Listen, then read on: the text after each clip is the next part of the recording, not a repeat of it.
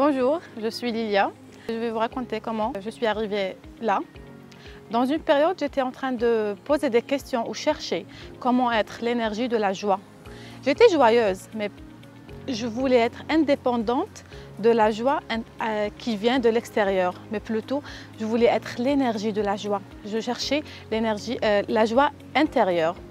Après de poser cette question et être dans l'énergie de cette question, le mot de massage de 5 continents se manifeste et j'ai tout de suite senti que c'est un appel d'aller le faire.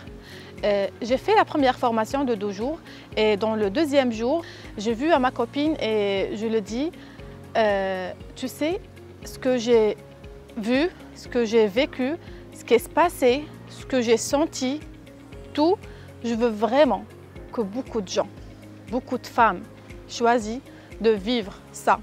Après un moment, j'ai commencé à donner des séances et au bout de 3 mois, je me suis retrouvée à Dubaï et j'ai commencé à donner des séances aux personnes qui viennent du monde entier en fait.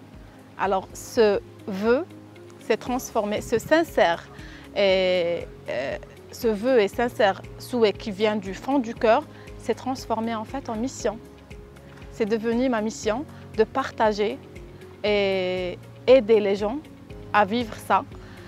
Pour moi, massage de 5 continents, il faut le vivre pour le comprendre parce que c'est une expérience.